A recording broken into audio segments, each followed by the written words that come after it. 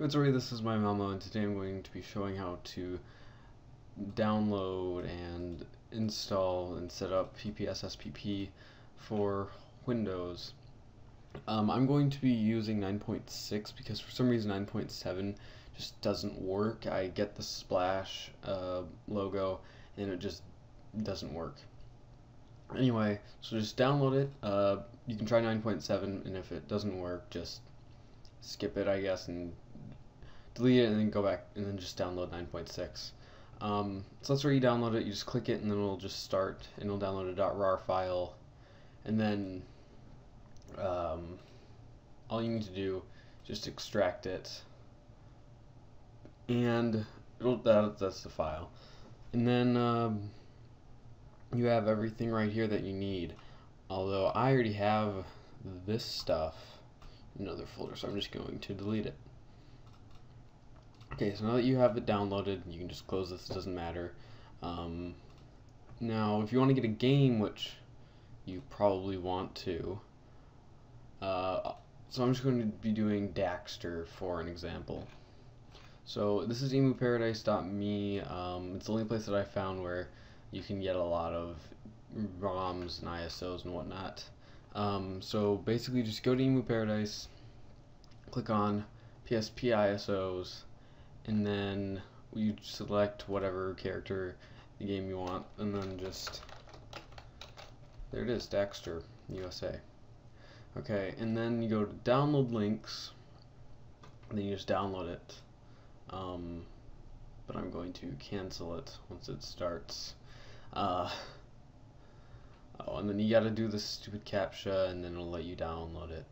And then once you download it, you will get a .rar file. You just extract it again with Winrar, and then you'll get this file. Now here's the tricky part.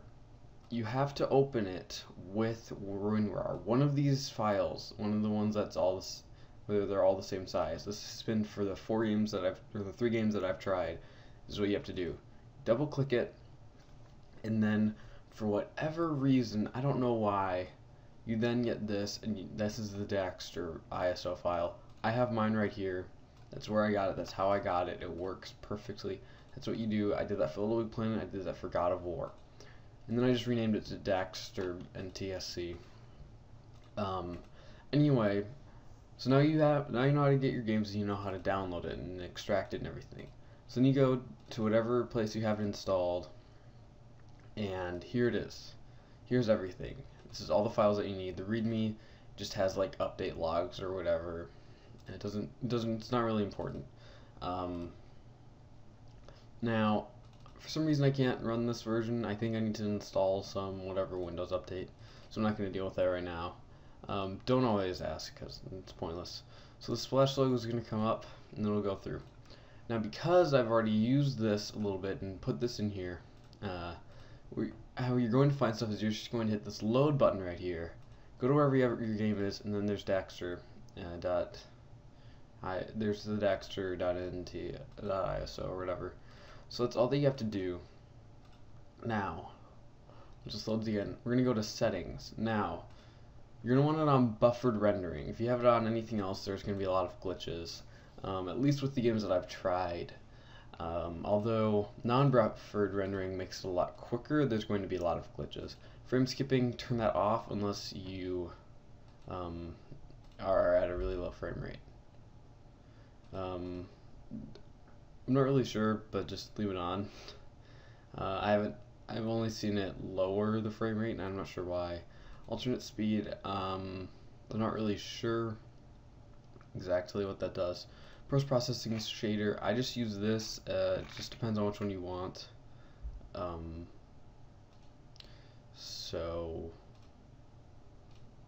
Okay, now full screen, obviously it depends on if you want to play in full screen or not. Stretch to display, that's if you had like a 16:10 or 4:3 monitor, you could hit that and then it would stretch it. Although I don't know if it would be proportional or not. Mapping, that's just better graphics.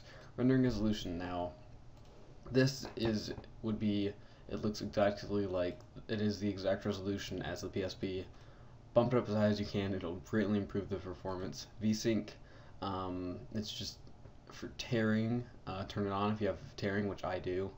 Hardware transform, not sure what it does, but all of these have improved my performance, so use it. Upscale level as high as you can, just makes the textures look better. I don't know what deposterize does. Anisotropic filtering, that makes it so that things that are further away will have a higher rendering setting, whereas if I had it anisotropic filtering off, the things further away wouldn't look as good. Texture filter, I'm not really sure what the differences are.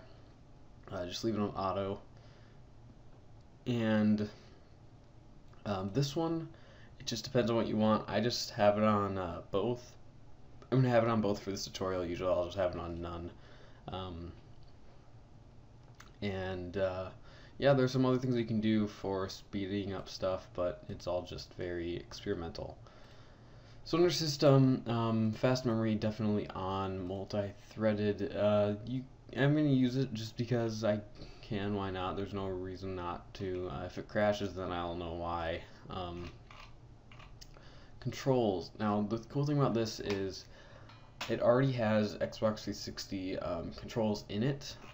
They're all set up in like the analog sticks are even pressure sensitive if you set it up correctly. So I'm using DS3 tool right here, and I have my PS3 controller plugged in. I'm just gonna have it emulate as an Xbox 360 controller. So when I'm playing this and I hit, you know, pause, it'd be the same exact, or like if I hit R, would be the same thing as if I hit R1 on my controller.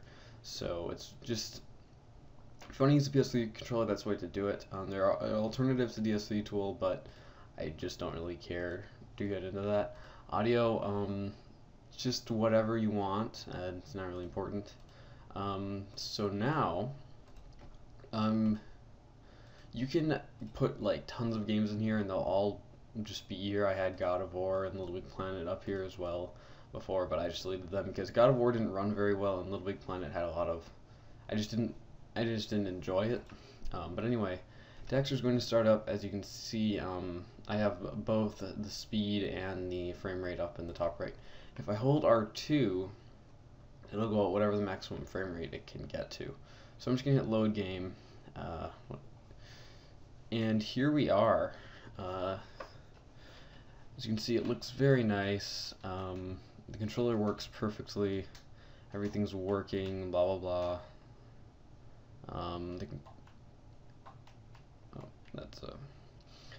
As you can see, the pressure sensitive works. So I'm tilting the analog stick just a little bit, and I'm walking slowly. And if I push it all the way, then I'll go full force.